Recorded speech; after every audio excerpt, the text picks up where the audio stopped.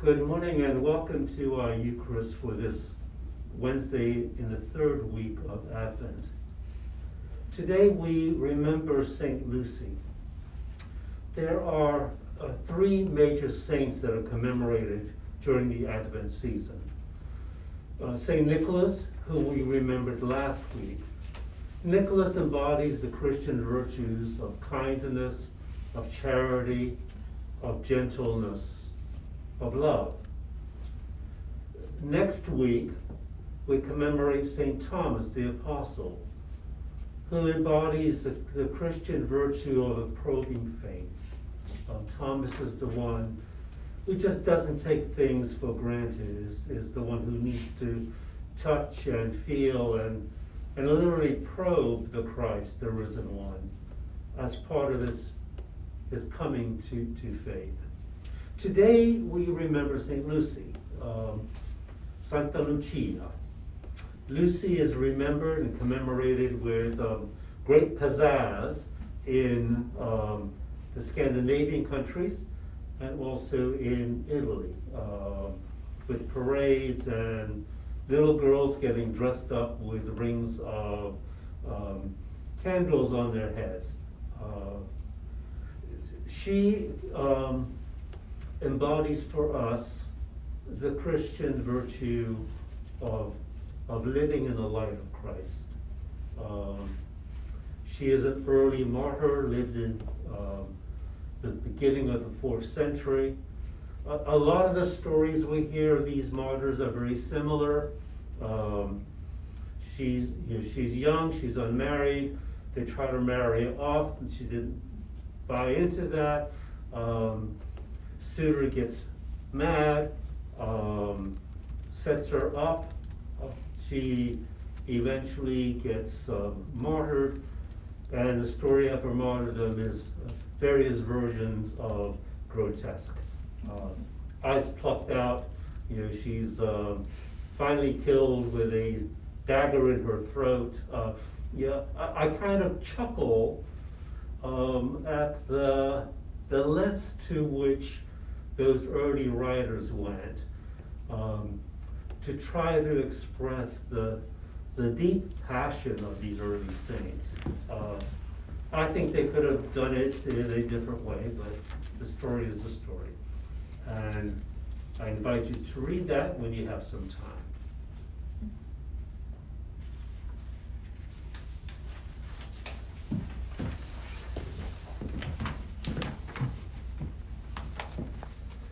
Blessed are you, holy and living God.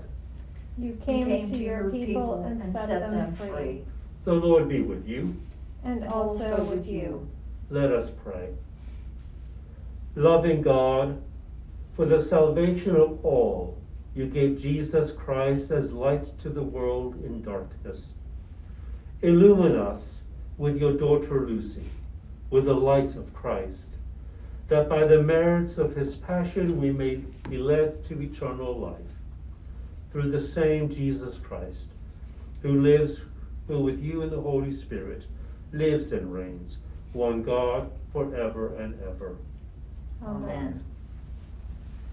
A reading from the book of Revelation. And from the throne came a voice saying, "Praise our God, all his servants, and all who fear him, small and great." Then I heard what seemed to be the voice of a great multitude, like the sound of many waters, and like the sound of mighty thunder peals, crying out, "Hallelujah! For the Lord our God, the Almighty, reigns. Let us rejoice and exult and give him the glory. For the marriage of the Lamb has come, and his bride has made herself ready. To her it has been granted to be clothed with fine linen, bright and pure, for the fine linen is the righteous deeds of the saints." The word of the Lord. Thanks be to God. The psalm today is Psalm 131. It is the shortest psalm in the entire Psalter, with a total of 4 verses. In some translations of the Psalter, it gets included with one of the other songs because it is so short. We shall say it in unison. O Lord, I am not proud. I have no haughty looks. I do not occupy myself with great matters, or with things that are too hard for me. But I still my soul and make it quiet, like a child upon its mother's breast. My soul is quieted within me. O Israel, wait upon the Lord, from this time forth, forevermore.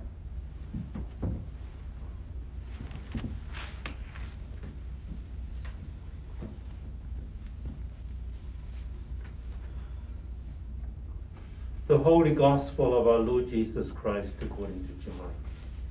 Glory to you, Lord Christ. The true light, which enlightens everyone, was coming into the world. He was in the world, and the world came into being through him. Yet the world did not know him. He came to what was his own, and his own people did not accept him. But to all who received him, who believed in his name, he gave power to become children of God, who were born not of blood or of the will of the flesh or of the will of man, but of God. And the Word became flesh and lived among us, and we have seen his glory, the glory as of the Father's only Son, full of grace and truth. The Gospel of the Lord. Praise to you, Lord Christ.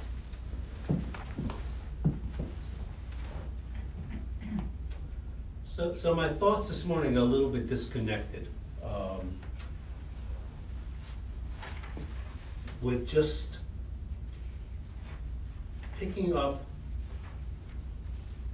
various verses in each of the three readings. So in the book of Revelation, the bride of Christ is actually the church. So whenever John in Revelation refers to Christ's bride, he is always referring to the church. And so what struck me is number one, the multitude of voices, and his visual language of this kind of rolling waves. You can kind of imagine yourself standing in Ocean City and on a stormy day like today, for instance, of those waves breaking, but being incessant and louder and louder and louder, creating a chorus. Or the other image he uses is that of thunder peals, almost as if the thunder peals are like a mighty organ. So you have this image of these voices swelling louder and louder and louder, coming from a great distance but moving closer and closer to you. And they're all proclaiming praise of God. I mean, their first word is Alleluia, which is praise God, right? But the bride is described being clothed with this fine linen, bright and pure. So you can almost see kind of this radiant wedding gown as the bride comes to approach the groom, as the church comes to approach the Christ. And then the clincher, the last line, that this fine linen that is bright and pure is the righteous deeds of the saints. So when I hear that, that includes not just the Lucies, the saints that we name, not just those who lived in the past, but the three of us and those of you out there joining us who are the saints today, that every righteous deed of every saint clothes the church in pure white linen, so that the fabric wedding garment is woven over time. It's an unfinished garment, as beautiful as it might appear. It's an unfinished garment. That's kind of my first thought. My second thought was with the psalm, because it begins, and my first thought was, isn't the psalmist a little bit lazy? It's like, I don't want to trouble my mind with anything that's too difficult to think about. And so my first thought was, well, that's not a particularly wonderful image. But then he talks about, but I will still my soul and make it quiet. That sometimes we can fill our minds with so many little inconsequential things. We can upset ourselves so easily by filling our minds with things that we really have little or no control over, that our mind becomes unsettled and our soul becomes unsettled. And when our soul is unsettled, I think it's that much more difficult to pay attention to God's voice. And so he's saying, chill.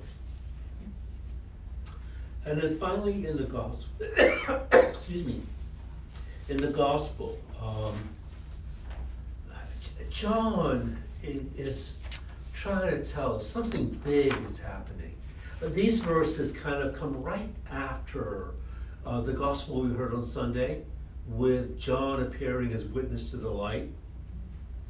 And they form the prologue, which is the gospel for Christmas Day. On Christmas Day, we shift from Luke's telling of the very familiar Christmas story to this highly theological account of this Word made flesh that was there at the beginning of time through the Word that created all that is, but now that Word is in our midst, full of grace and truth. That the Logos, because when you go back to that creation story, although the Trinity is never mentioned explicitly, it's there implicitly. So you have God, the Creator. You have the Spirit that hovers over the darkness. And you have the Word that is spoken. And as the Word is spoken, creation happens. So that creation is a direct result of the Word of God coming out of God, but being spoken out loud. Now that Word is being spoken out loud in the person of Jesus. And John was to be clear. Light has come into the world. Light has come into the darkness. No and ifs, buts about it. The only question becomes, will you receive the light or will you fight the light? Will you accept who you are as children of the light and beloved of God, or will you fight that kicking and screaming all the way to wherever? And John's invitation is to live into that deep, deep mystery. One of my favorite images of John, and this comes from John Philip Newell, who is a Celtic theologian. He thinks that John's gospel is the most intimate of all the gospels. And he envisions John the evangelist literally resting on the heart of Jesus and literally hearing the blood being pumped in Jesus' heart, and writes out of that deep, deep intimacy of one who understands light has come, who lives within that light, who witnesses to that light, who believes in that light and believes that light makes all the difference, and transforms us into the beloved children of God. All who accept have the power to become children of God, born not of the flesh or of the whims, but of God himself. Pretty powerful stuff as we move through the Advent season and move closer and closer to the celebration of the Incarnation.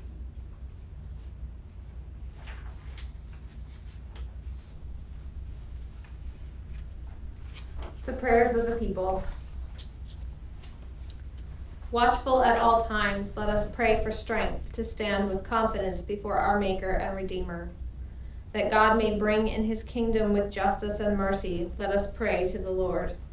Lord, have mercy. That God may establish among the nations his scepter of righteousness, let us pray to the Lord. Lord, have mercy. That we may seek Christ in the Scriptures and recognize him in the breaking of the bread, let us pray to the Lord. Lord, have mercy. That God may bind up the brokenhearted, restore the sick, and raise up all who have fallen, let us pray to the Lord. Lord, have mercy. That the light of God's coming may dawn on all who live in darkness and the shadow of death, let us pray to the Lord. Lord, have mercy. That with all the saints in light, we may shine forth as lights for the world, let us pray to the Lord. Lord, have mercy. We commend ourselves and all for whom we pray, especially for those we now name silently, to the mercy and protection of our Heavenly Father.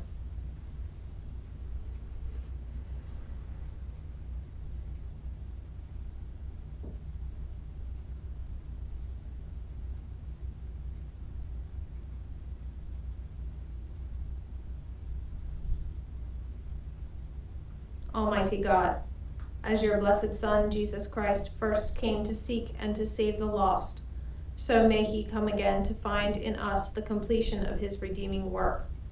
For he is now alive and reigns with you and the Holy Spirit, God forever and ever.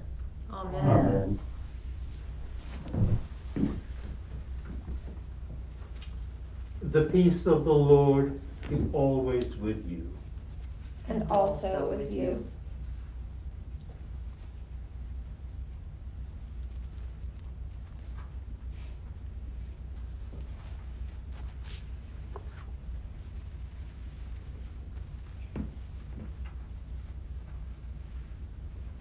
The Lord be with you. And also with you. Lift up your hearts. We lift them to the Lord. Let us give thanks to the Lord our God. It is right to give him thanks and praise. It is right and a good and joyful thing, always and everywhere, to give thanks to you, Father Almighty, Creator of heaven and earth, for the wonderful grace and virtue declared in all your saints, who have been the chosen vessels of your grace and the lights of the world in their generation. Therefore we praise you, joining our voices with angels and archangels and with all the company of heaven, who forever sing this hymn to proclaim the glory of your name. Holy, holy, holy Lord, God of power and might, heaven and earth are full of your glory. Hosanna in the highest. Blessed is he who comes in the name of the Lord. Hosanna in the highest. We give thanks to you, O God, for the goodness and love which you have made known to us in creation, in the calling of Israel to be your people, in your word spoken through the prophets, and above all in the word made flesh, Jesus your Son. For in these last days you sent him to be incarnate from the Virgin Mary, to be the Savior and Redeemer of the world. In him you have delivered us from evil and made us worthy to stand before you. In him you have brought us out of error into truth, out of sin into righteousness, out of death into life. On the night before he died for us, our Lord Jesus Christ took bread. And when he had given thanks to you, he broke it and gave it to his disciples and said, "Take, eat. This is my body, which is given for you. Do this for the remembrance of me.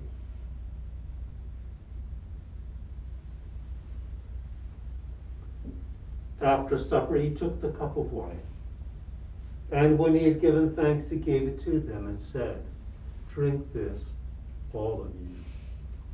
This is my blood of the new covenant, which is shed for you and for many for the forgiveness of sins. Whenever you drink it, do this for the remembrance of me."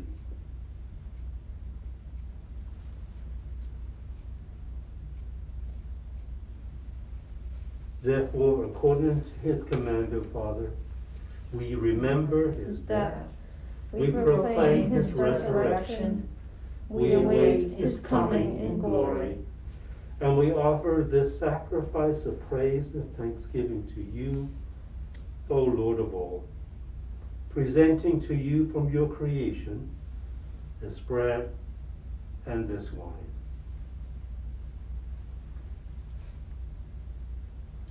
We pray you, gracious God, to send your Holy Spirit upon these gifts, that they may be the sacrament of the body of Christ and his blood of the new covenant.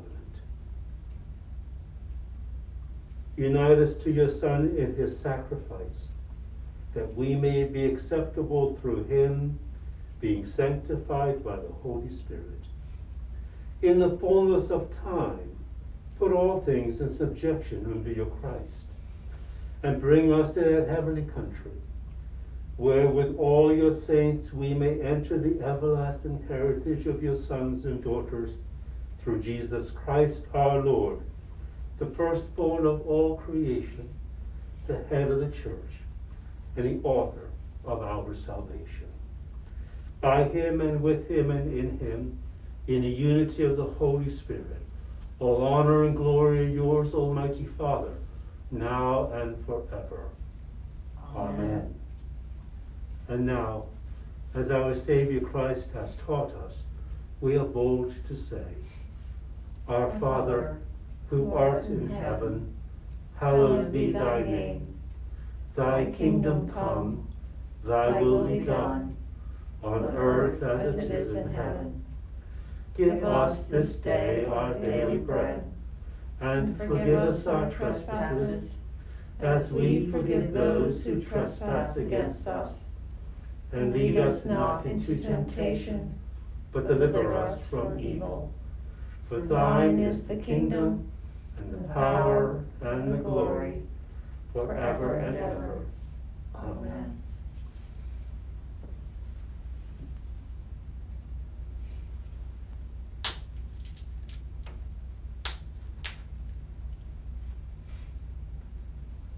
God of promise, you have prepared a banquet for us. Happy are those who are called to the supper of the Lamb.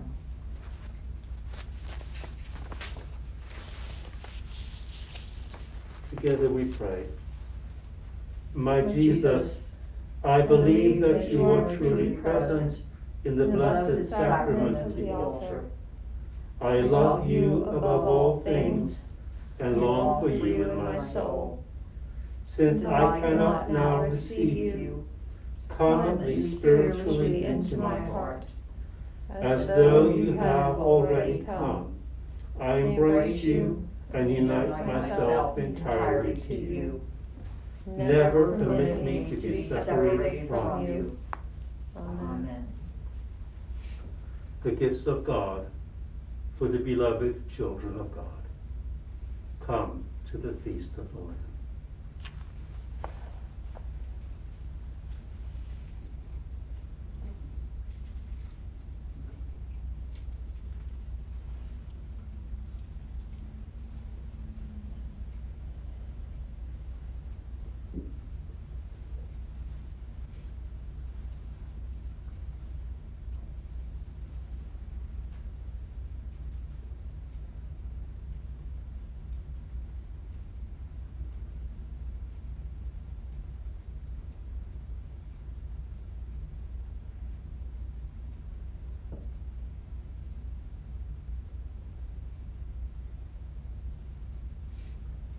Let us pray. Almighty and ever-living God, we thank you for feeding us with the spiritual food of the most precious body and blood of your Son, our Savior, Jesus Christ, and for assuring us in these holy mysteries that we are living members of the body of your Son and heirs of your eternal kingdom. And now, Father, send us out to do the work you have given us to do, to love and serve you as faithful witnesses of Christ our Lord. To him, to you, and to the Holy Spirit be honor and glory, now and forever. Amen. Maranatha. Come, Lord Jesus. Let us bless the Lord. Thanks be to God.